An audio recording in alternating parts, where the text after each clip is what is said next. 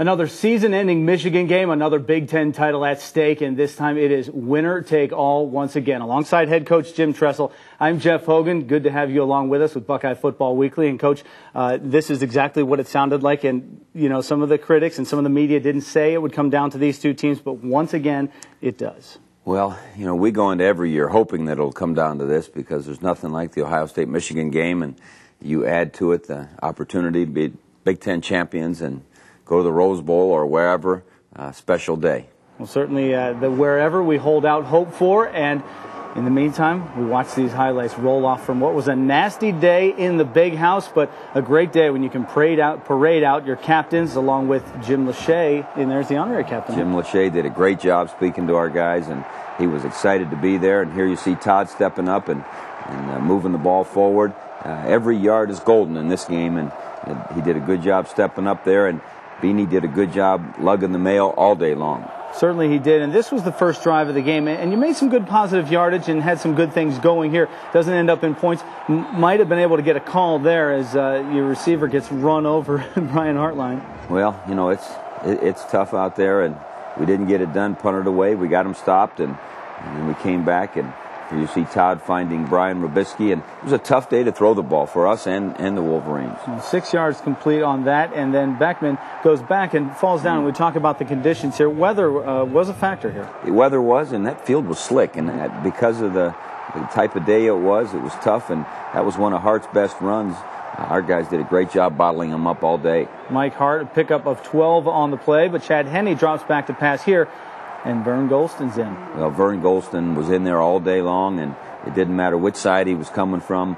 He was putting pressure on them, and they got 3 out of it, but our defense was holding tough.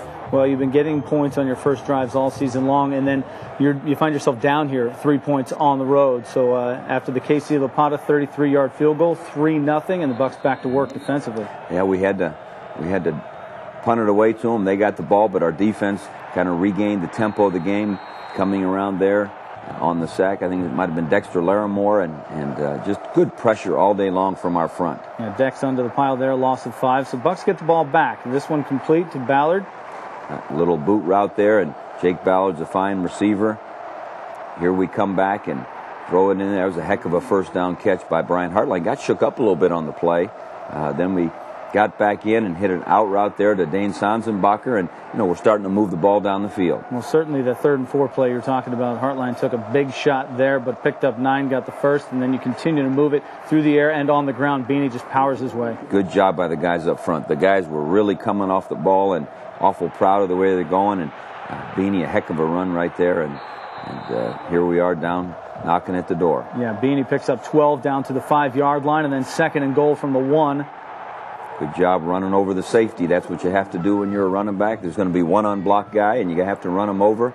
Beanie did just that. We take the lead at 7-3, and back with the ball is Michigan, but the defense kind of figures out that run. Yeah, Marcus Freeman, Doug Worthington, all the guys playing hard. Nader Abdallah. There goes Vernon Golston chasing them again, forcing them to throw the ball away, and I'm sure Henne's seeing Golston in his sleep. Certainly back to pass again, and more pressure this time for the incompletion. More Golston, and Henne's on the ground again. That was a 3rd and 3 play, so you stop them once again. 3rd down conversions, 3 of 18 for Michigan during this game. Todd Beckman makes another completion.